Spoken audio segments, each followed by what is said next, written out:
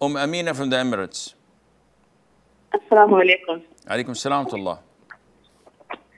So sometimes I know we're not supposed to eat with our left hand, but sometimes I find myself licking my left hand when maybe I'm carrying food and my thumb dips into the food, or something drops on my left hand and I'll just quickly lick it.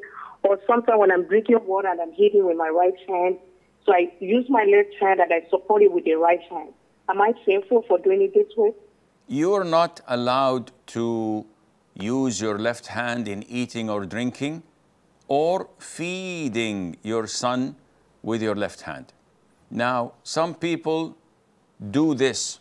They hold the cup with their left hand and they put it underneath the right hand and they do this so that they would convince themselves that it's the right hand that is doing the actual drinking. And this is not true, because if they were to let go of their left hand, the glass would fall.